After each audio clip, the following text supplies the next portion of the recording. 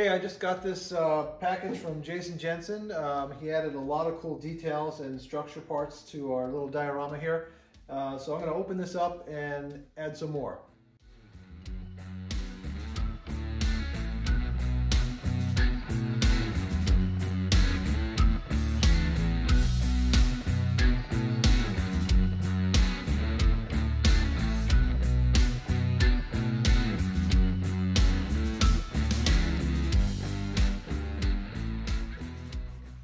So one of the things I'd like to add to this scene is a rooftop sign.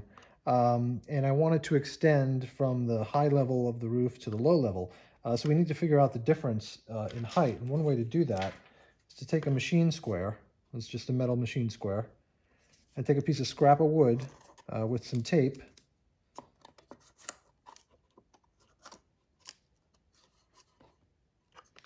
And now we have our two different heights of our framework for our sign. I can just measure the distance from the bottom edge here, which is 15/16. I'm just going to write that down. And I know the height difference. So we've drawn up our sign in the computer. You, of course, can do this with a pencil and paper if you don't have a drawing program. And this is the basic framework of our sign that goes over two levels of the roof. This is the high end and the low end. So this is basically 4x4 or 6x6 wood posts or 3/64 square in HO. And then we have some 1/32 inch square horizontal supports there. And these are the braces that'll go in the back. There's two different sizes, of course, because we have two different heights. So these three are for here, here, and here, and then these three for here, here, and here. So what you want to do with any kind of template is get a nice flat surface. This is just some birch plywood that I work on a lot. And you want to tape it down, because we're going to build the template right off of the, build the framework rather, right off the template. So keep this pretty flat. We don't want any bumps or anything. So once we have this taped down, we're going to put down some wax paper or parchment paper. This is transparent, so we can see through it. And you want to rub this tape down pretty good because it's kind of a non-stick surface, which is what we want. But of course, we want our tape to stick. So be gentle with it. Don't move it around too much. It should stay in place.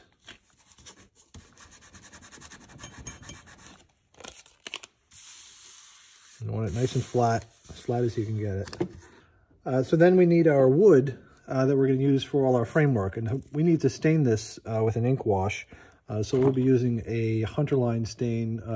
This is medium brown, but we're going to use driftwood. And the easiest way to stain all this wood at once is to get a plastic container, throw all the wood in there, and then take your stain. Again, this is driftwood by Hunterline. And just dump it into the container. You can salvage the wash when you're done, whatever's left, because it's worth saving. And then after a few minutes, we can grab our wood, throw it on a paper towel so it dries.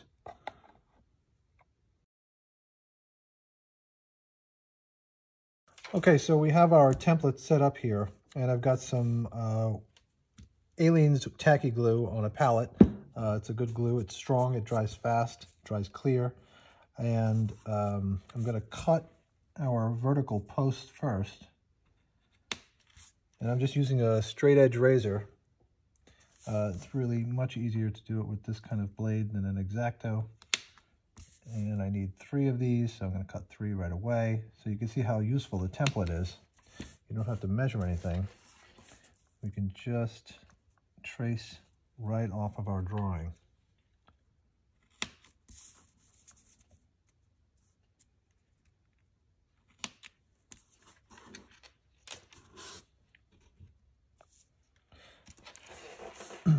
Now you'll notice this last leg here is longer than the rest, and there's a reason for that, of course. What we'll do when we install this into the roof is cut a hole in the roof, and we'll be able to put this entire assembly and glue it standing it vertically, and it'll stay in place because it's in the roof. Otherwise, it'll flop around and we have to come up with another way to keep it straight before we put in our supports.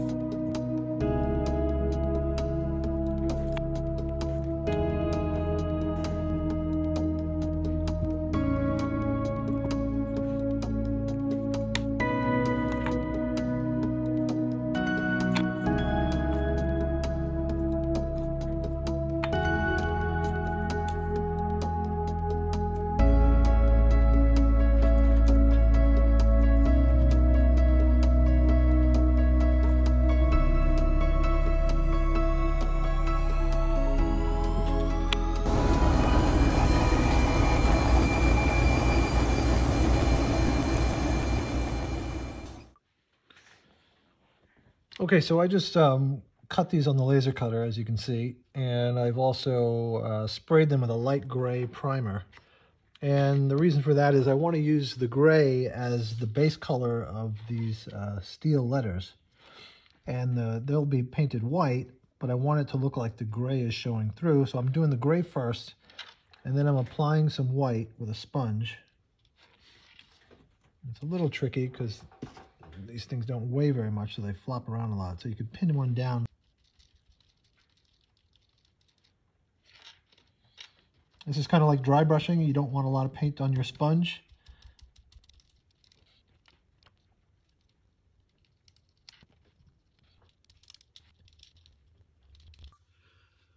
So I've used a sponge with some white paint, and then I took a brush and just made some more solid opaque areas to the sign, just to take away some of the light gray. What the next step is applying some rust coloring or rust weathering with 2 shades of oil paint. I'm using burnt umber and yellow ochre, and you want to use at least 2 shades of oils for rust, or acrylics if that's what you want to do, but I like the oils.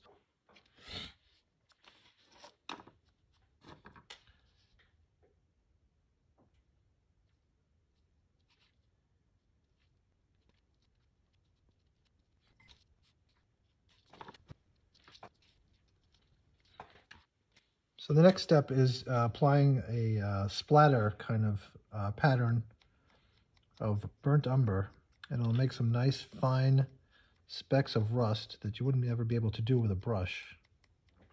So I'm using a toothpick, and I've got the burnt umber on my brush, and I'm going over kind of randomly. And if it's not flowing too much, you can add a little bit of mineral spirits.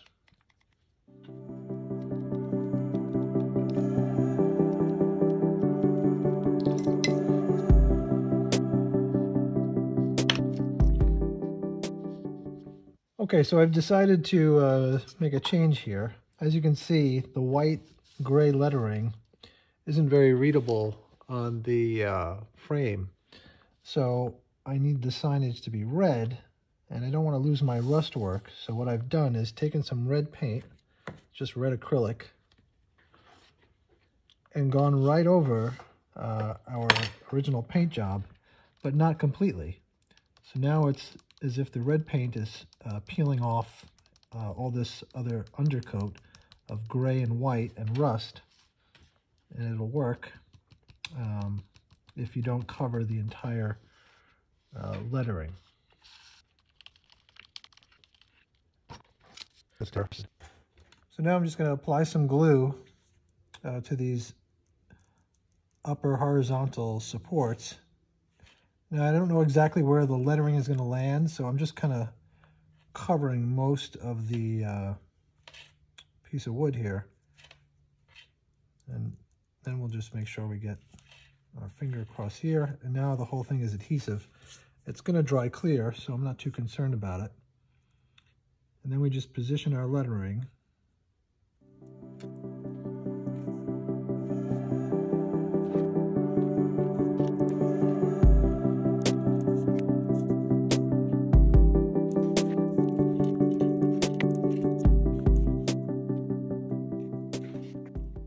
So now our lettering is on our sign, but now you can see these little connectors. These are frets that we use to keep our lettering together when we do the laser cutting.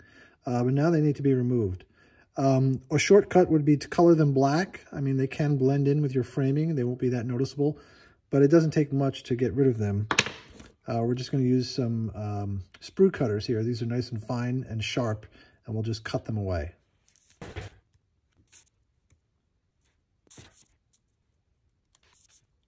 So I'm taking a little bit of oil paint.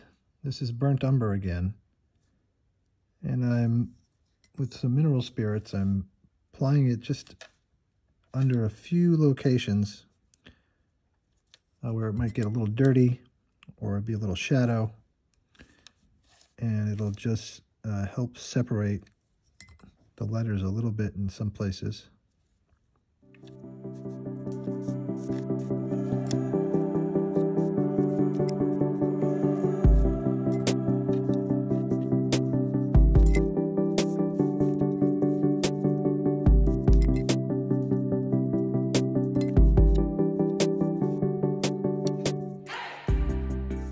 Okay, so now we need to plant our sign, and it's going to go about here. And again, we're going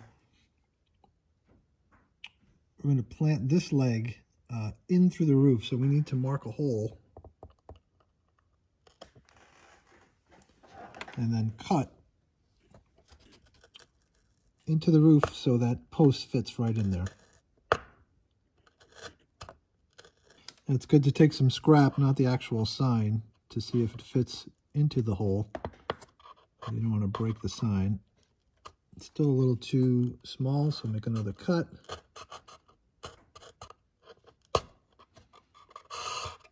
And there we go.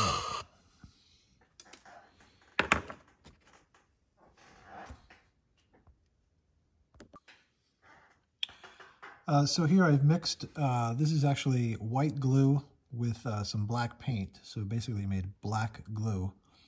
And I'm going to use that on the bottom of the signposts so that if we see the glue, it will look like tar and not glue. So I'm just going to put it on the bottom of each post.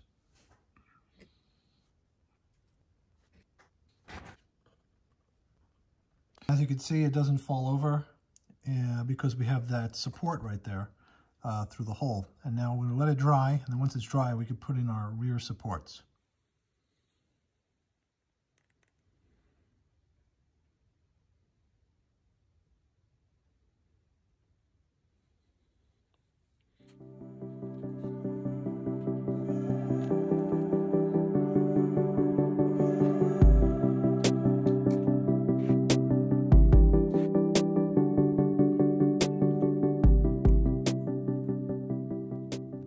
This diorama is complete. I finished the roof sign on top here. I've added a bit more detail, some metal castings, some figures to bring the scene to life, and some more scenery, and a tree in the back here, and the back is now finished, and it's a complete scene. Now that it's complete, we're going to put it up on eBay and put it up for a charity auction where 100% of the proceeds go to the Humane Society of the United States to help animals in need. And I really want to thank Jason Jensen for coming along with me on this project. He's added so much to it. It's always inspirational to see another modeler's work, even more so when you're working together. And I've learned a lot just from looking at his stuff up close. It's been a blast. So thank you, Jason, and thank you everyone for watching, and good luck with the auction. Thanks.